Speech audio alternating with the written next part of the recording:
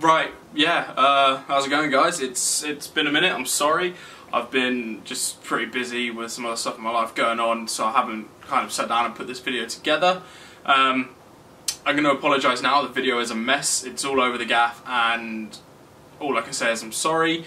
There were a lot of issues that came up after installing the springs, which I wasn't expecting, and I've documented all of that here, so for anyone else wanting to lower their Scirocco or another car,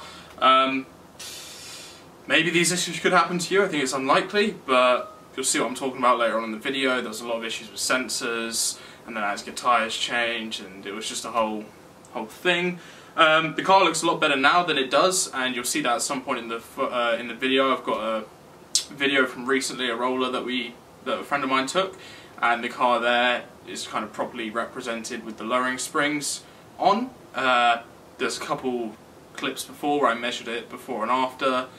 The after measurements were taken the day after all the springs were installed, and since then, as you'd expect, the car has gone down a little bit more. So make sure you stick around for the roller, and yeah, that's me done speaking.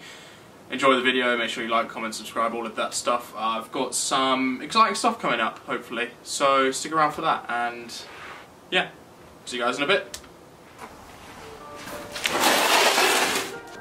How's it going, guys? Welcome back to another video. Today we're doing something that is long overdue, that will completely change the aesthetic of the Scirocco R. I've been saying it's coming for a while. I keep saying it's coming, but we're finally doing it. Today we're installing the H&R lowering springs. Let's get into it. Now, I am not a mechanic, so I've got my friends at IPC that are going to help me out, so we've got to go over to their barn and try and get these things fitted, so let's see how that goes.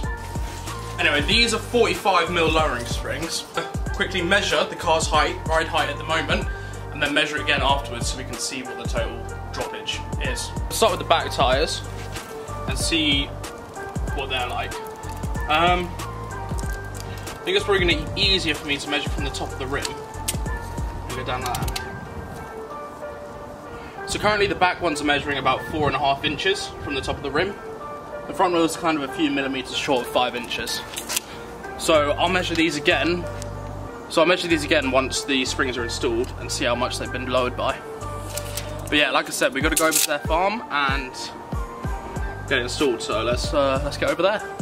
Now, you already know the boys were late, so I had to stop at the pub and get myself a pint before we got to work on the car.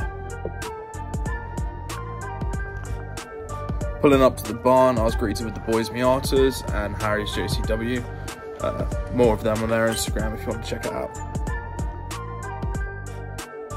So after a quick catch up, we got straight to work on the Scirocco, and they immediately filled me with all the confidence in the world that this job was going to get done, and done right.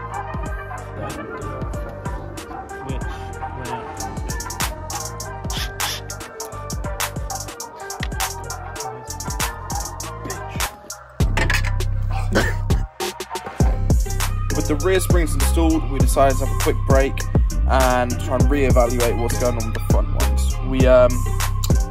We ran into a couple of issues trying to get the front springs installed, so we went to do some research and see what we could do to get them done, and definitely didn't lose track of time.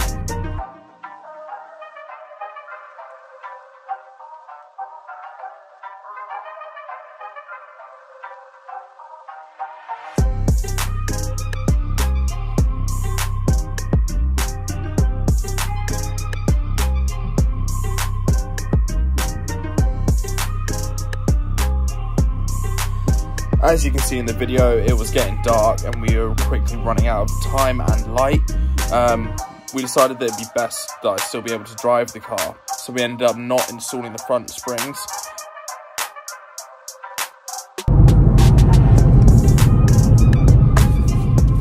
Right, good morning, guys. Yeah, so as you just kind of saw from that time lapse, we did manage to get the back wheels sorted. We got them lowered. We couldn't do the front wheels because for some reason Volkswagen needs specific tools to remove the front wheels, and they're also kind of seized up, which didn't help.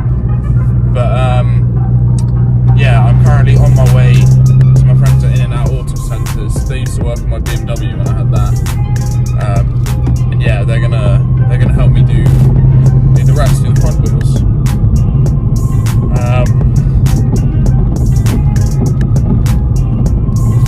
at the moment. I can't lie, there is some noises coming from the back wheels that I'm not sure should be happening, but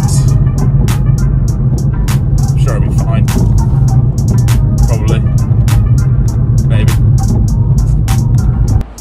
Right, I've just finished up at work, so I'm going to go grab the car from the garage. They rang me earlier and they said it was all sorted, the back wheels were done perfectly, so shout out to IPC for that. And yeah, the noise that I was hearing was we didn't put the front wheel back on properly. Right, it's a quick update. The guys at In and Out have changed, as well as the front tyres. However, they think they've knocked the sensor, the wheel alignment sensor, because now I'm getting all these lights come on. And that's like ABS not working, cornering lights, and ABS error. So yeah, take it back in.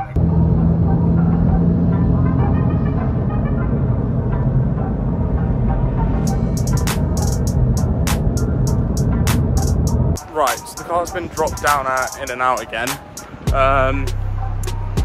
They think the alignment sensor is gone because all the lights seem to do with wheel direction.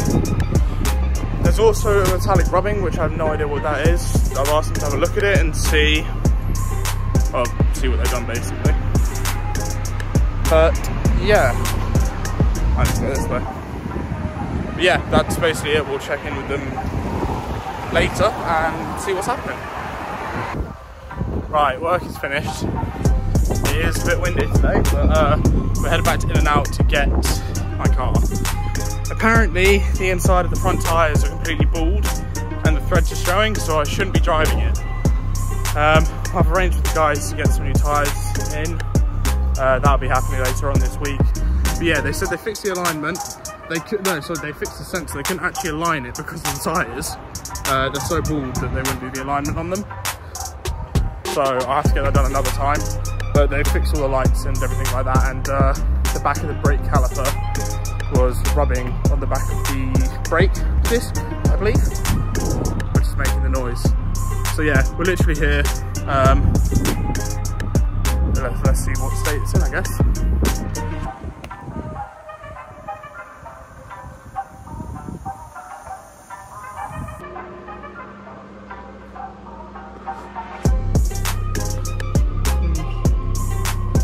Right, yeah, so I am back at In and Out. They're currently fitting 2 new front tyres, as well as a sensor, and I can't remember what sensor they said. But, I mean, it's been lowered now, it's fine. The noise has stopped because they fixed the brake caliper was rubbing on the back of the brake disc. So they fixed that, the noise has stopped. All the lights are still on the dash though, because it's not aligned, because the sensors aren't in, or one was faulty. But yeah, they're getting that all sorted now, so hopefully it shouldn't take too long, and then yeah, it'll be back good and I can put this video together and edit it, because it's overdue.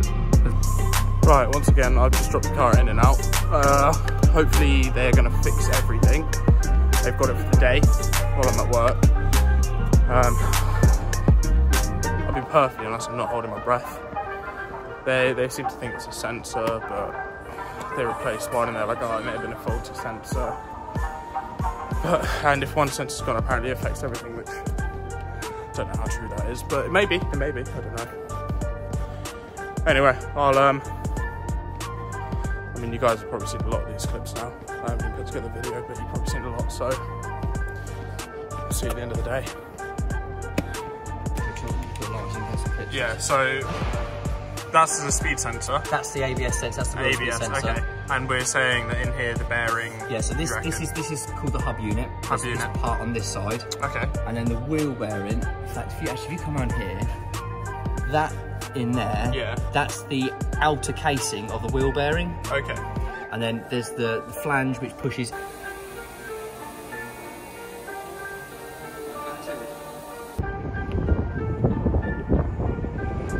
Alright, so here it is, now lowered. It's the day after.